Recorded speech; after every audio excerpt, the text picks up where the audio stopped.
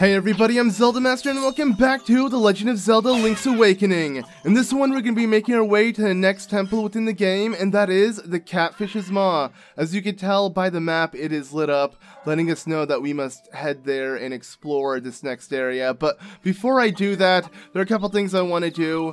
One thing is actually purchase the bow and arrow, as I've been wanting to do it for a while, but as you can tell, it's just too expensive. Pretty much the most expensive item in the game until you see this, the chamber stone, which I believe is an optional thing that we don't really need to worry about at the moment. So I'm going to save that for much later. For now, we're just going to aim on getting the bow and arrow. Now, as you can see, I don't have enough rupees, but I did farm for rupees off screen. But I wanted to show myself getting the last bit of rupees on screen, as there is an area I completely forgot about. But thanks to someone in the comments, they mentioned how I forgot about this room in the color dungeon that holds just a bunch of rupees. So we're going to go ahead and show that off and get it. But how I farmed for rupees was pretty much I just did this. I ran in between these two sections of tall grass, and as I ran between them, a bunch of rupees would pop out, and then I would just run up and then kind of rinse and repeat. As you can see, if I do this again, yes, all the grass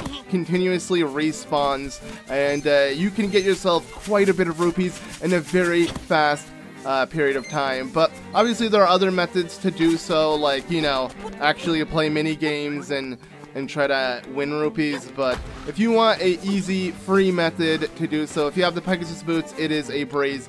I used to use the, you know, tall grass within Mermaid village, like that giant patch, to also farm for rupees, but yeah, I don't know. I feel like this is a faster method, especially with the Pegasus boots, and on top of the fact that the game just kind of respawns the grass as you walk across the screen. You don't have to like exit to a new area. But as you can tell in the color dungeon, I completely forgot about this room, which doesn't really take away from 100%ing this dungeon, as it's an optional room that just holds rupees. That's why our compass doesn't really indicate to it. But make sure to buy some bombs, because I do need some to explode this wall right here. You can tell it's cracked, and if we enter it, yes, so many blue rupees. It's actually really nice, and the perfect amount to get myself the bow. We'll actually have way more than enough. As you can see, we hit over 1,000, which is awesome, and now I could purchase the bow and arrows. It's kind of interesting how you have to buy so many items within this game, when in, you know, Zelda games after this, they've become key items that you only can get within dungeons.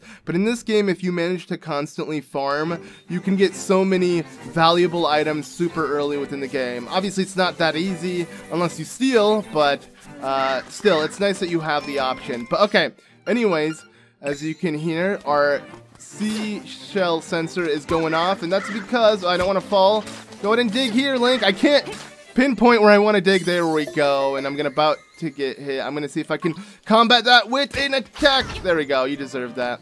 But there is a piece of heart right here that I want to pick up as well within these spooky lands, and yeah, okay, that's pretty much it here. So it's nice. I was able to heal up, and now let's go ahead and leave. There is another seashell I want to quickly grab before we make our way back down and actually purchase the bow and arrow. But yeah, in this video, before I do make my way to the Catfish's Maw, I've been told that the upgrade that was originally for 30 or 20 seashells, which was pretty much the limit in the original game, is now held up to 30, as there are 40, I believe, in total. I'm excited to collect them all, so I believe in this video we'll be able to get at least 30 in total, as right now we're sitting on, what, 25, because we just got 2, yep, so we just need 5 more, and we can see what the next upgrade will be. I don't think it's going to be the upgrade I wanted, which was the sword upgrade, as that's supposed to be the final upgrade from the seashells, so it might just be a piece of heart or something. We're going to figure out. Obviously, I don't know, so I'm excited to figure out, but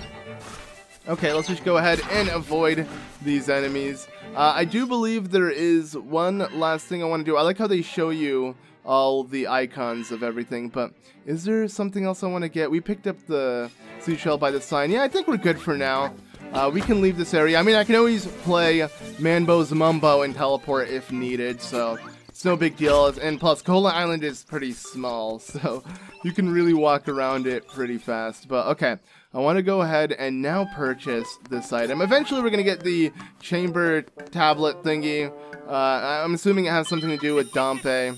And yeah, I'm not entirely sure what it will do, but I don't remember it being in the original game, so it has to have something to do with Dompe. So I don't think they'd, you know, lock an item like that to have you progress within the game. It seems a bit random, but okay. Anyways, with that done, now I want to go ahead and start making my way to the next area, which is the Catfish's Maw, but I'm going to walk there instead of teleporting, and it is so satisfying to do this. I want to go back and grab those rupees, but I'm not going to do so, as we wasted enough time doing that. So, okay, I'm going to go ahead and just kind of run across here. I feel like there could have been a faster method, but screw it. We can easily dash, as there is another seashell I need to pick up, which is on your way to Key Cavern, as once you do get the flippers, we can now swim over here, because you couldn't long jump over. The Pegasus boots weren't good enough, so now we managed to get this one, and I believe, since we are pretty close to Animal Village, we may as well head there as well, because there are a couple more what's it called, seashells I can grab from there. So we're actually going to round up as many seashells within the map of Koholint before we consider taking on this next dungeon. So I'm just going to go ahead and make my way down here. So it's cute to hear those enemies spit the item. But okay, I guess I have to do this. I could have just teleported really to the area, but I think this will be just as fast. Okay, never mind, unless a shark stops me. There we go. We managed to get across. I just kind of want to walk all around because, well, you know, teleporting is pretty useful. I'm not going to lie, the map is just so short, so it's pretty easy to get across. And there is one thing I wanted to do. We can hear Marin, which is nice, but oh wow, she's here as well, Grandma Yahoo, which is interesting, as we've given her the broom. And speaking of the broom and overall trading sequence, once you do get the letter from Christine, the goatfish, who's pretending to be Princess Peach, you actually want to head back to her, and when she knows that, you know, Mr. Right got the letter, I'm not kidding when I say this, it means a lot to me. I want you to have this seashell as thanks. Yes, we get a secret seashell. It's funny how the, indicator, like the sensor, let us know that there was a seashell in here, but you have to speak to her to get it, so it's not necessarily as easy as it may seem, or just somewhere around here. But oh yeah, it's always nice to just hear Marin sing, but I'm gonna ignore that for now. And speaking of actually Marin singing, the walrus down here wants to hear Marin sing as well. As you can hear, our seashell is going off, so I'm gonna go ahead and take out, whoops, wrong song, take out my ocarina, but have Marin's song equipped, and yeah, let's give him a little song with the ocarina. And well, oh wait, it didn't listen to us. There we go. Okay, so you have to stand in the exact point. A bit tricky, but okay, yeah, you notice his Marin. Wait, it's Link. Well, you know what? You can have this instead. Okay, thanks. Alright, so yeah, that's like a new one. I don't believe this was in the original game, so that's one we have to get as well. I think there is another one that I kind of didn't really think too much about, and that is over here. Usually by these owl statues, there's one that you want to dig for, and as you can see by our sensor, it's also going off. So let's go ahead and take out our shovel, and boom! Another seashell, pretty easy. But with that done, I think I'm actually going to use Mambo's Mumbo, and it's time to teleport, because we're pretty far from where I want to head to now. And that is at least around May Village, as we're, you know, at Animal Village. And that will take a while. I already walked from May Village to Animal Village. I don't need to do that twice in one episode. So let's go ahead and just teleport like this. And now, in Yukuku Prairie, we're just going to go ahead and head west, back to May Village, and then make our way south, because I do want to actually head to the shores, as there is another secret seashell.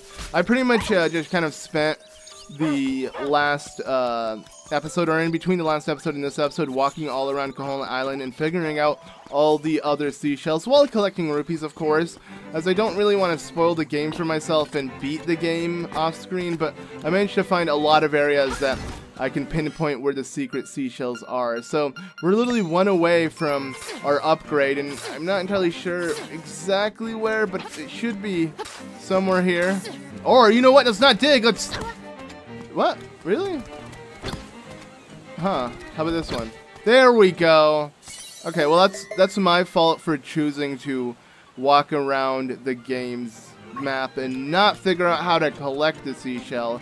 I would just see the sensor go off and I'm like, okay, well I know to visit that area next time I record. And I mean, it worked out for the best, but it took me a while to actually figure out how to get it. Because yes, that's my first time ever getting the seashell. Like I've said before, this is my first playthrough, and it's blind. I feel like that's a new one. And even if it isn't, I've totally forgot about it from the original game. I, at this point, can't differentiate which ones are new and which ones aren't. So, yeah. But at least now we are at 30. So, I think it's time to take a quick visit to the Secret Seashell Shrine and see what reward we get. And I'm going to eat some apples on the way because I just can't help it. Let's sit and enjoy Link enjoying an apple. Okay, and almost getting attacked by scissor enemies that are the most annoying within the game because you can't just like easily kill them. But okay, can avoid these guys. Do I have my bow, by the way? Did I buy it? I did. I kind of want to put this to use. You know, there we go. It's actually really helpful against enemies that choose to fly away from you or are far away. I think it's actually going to be really helpful in the Catfish's Maw, but I don't think it's actually necessary. I just want to get it because I want to put it to use. So, oh yeah, we're just going to chuck a bunch of arrows at these enemies because they chuck stuff at us. Well, here, chuck something back. So satisfying, especially since it kills them in one hit. But okay, so you can hear some weird sound effect when you come near the shrine. I just noticed that. But whatever, let's just jump and fill it up. Come on, fill her up. Let's see what reward it is. I mean, it's going to reach the seashell perfectly. Okay, and this will be... Ooh, I'm excited. I know it's not going to be the sword upgrade that was in the original game. It's going to be a chamber stone. Great. So, what do I do with these anyways? Gives me an eerie feeling. I can buy one too. I don't want this crap. I'm pretty sure it's for Dompe. And I'm not going to do the Dompe stuff until later. I'm still waiting on actually getting a, you know, Link Amiibo from the game. Which is, you know, this game's Link Amiibo because you get something very exclusive. I have every other Zelda Amiibo, but sadly that's the one Amiibo I happen to be missing. But it's because I didn't manage to pre-order it in time. But okay. Now it's time to speak to this mermaid, as we haven't gotten a chance to do so. And come on, Zora, leave me alone, please. Okay, let's go and speak to her. So, when I was swimming in the bay, the waves took a very important necklace from around my neck. If you find it, I will let you take a scale from my tail. Okay, sounds a bit interesting. And, you know, I want a scale from your tail, so let's go ahead and do it. So, yeah, that's our goal here. But before I look for it, I do believe, let's just dive past this Zora because I'm just not trying to mess with it. This is actually where we want to go. So actually, let's just do this first. So yeah, this bridge here, you can actually swim underneath it, and I can't wait to see the transition and how it looks. Oh wow, it looks so good in this game. I mean, it looked good in the original game. I love seeing the 2D sections even in the original game. But yeah, so there's a fisherman. I can't tell if this is the same one from Koholint, just he moves where you move. I doubt it. I don't know. Either way, this fisherman is busy, and this is actually a part of the trading sequence. So what do you got in your hand? Yes, it's a fishing hook.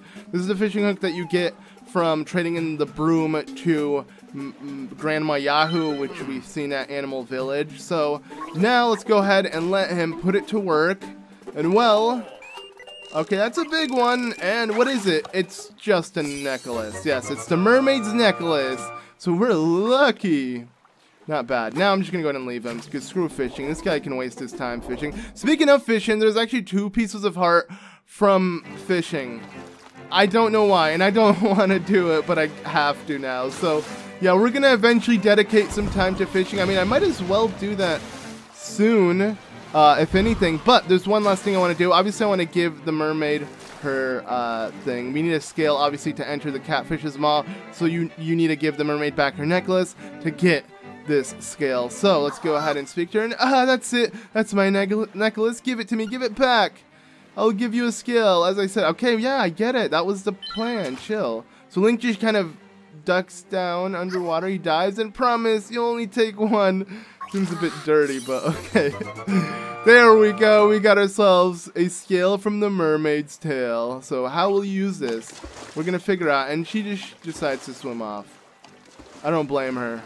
You know, it was a bit awkward, but okay.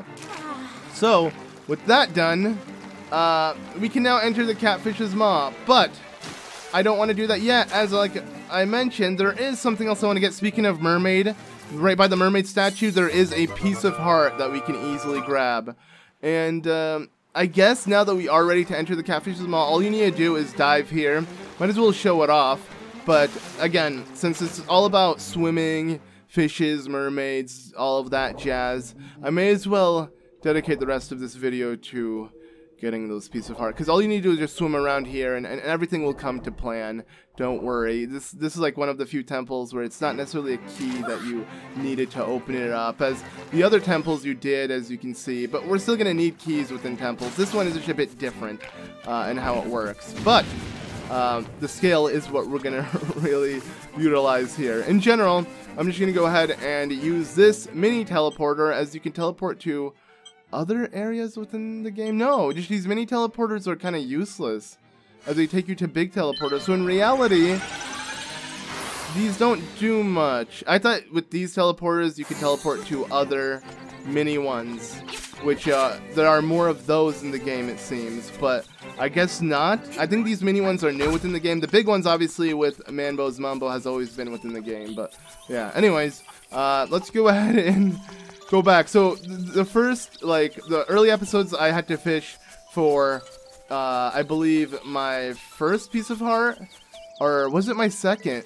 So it was a piece of heart in general, and now I realize there's another piece of heart you have to get within this. But what really made me hate this minigame was the bottle, having to get it. But from what I've been told, there are literally 2 pieces of heart you can get from this. So yeah, let's go ahead and do it. I believe I did get my first piece already, so from the big one. So I don't think I have to do the big one again.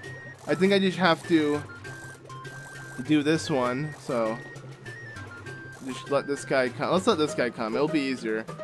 I'm impatient as all heck, so again, let's just kind of see if we get lucky. Watch me not get lucky on the small fish.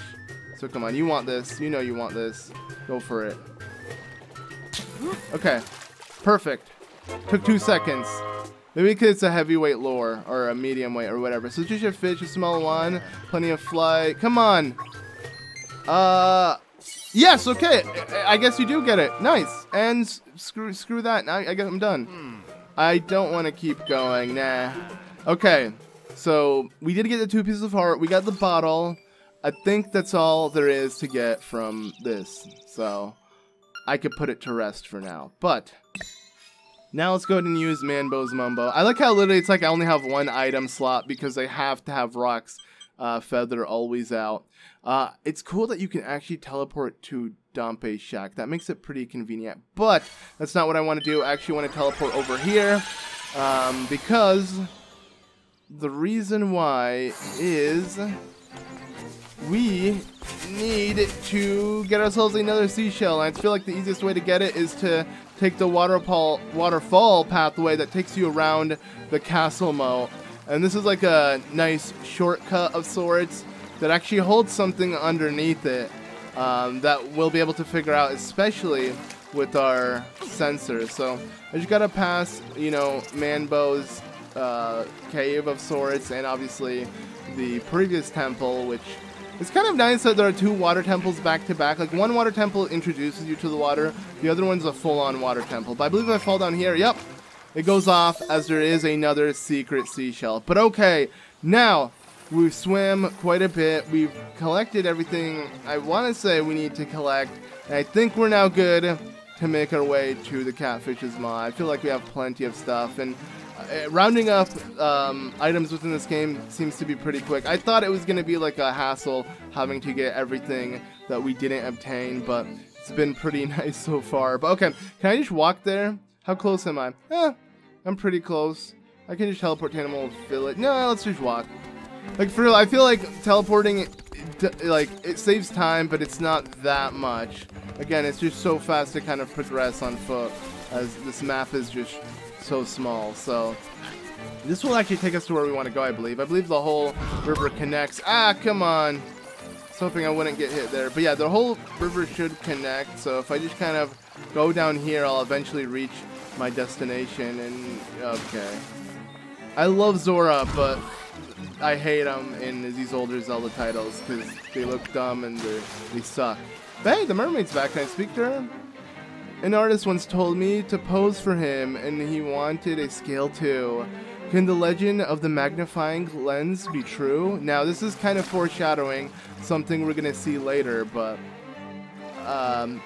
yeah. Anyways, cool mermaid. that's interesting to know. I'm just gonna ignore her for now. So let's go ahead and dive once again. And as you can see within this 2D section, it will just get you through the small area that takes you in front of the temple. And I actually never got to swim fast underwater. This is pretty nice. Though the background looks very pixelated. It's not as detailed as the foreground. Which I'm not complaining, but I don't know. I feel like Nintendo could have put more. You know, I'll chill. Who cares? The game looks freaking amazing for how it is. So I'm not necessarily complaining. But anyways, there we go. We made it. We are at Martha's Bay in the middle of where the Catfish's Maw holds. So anyways, that does it for this episode of The Legend of Zelda Link's Awakening. Next time we're going to be taking on this temple and yeah, see what awaits. So be sure to leave a like if you enjoyed. As always, I've been ZeldaMaster and I'll see you all in the next one. Bye!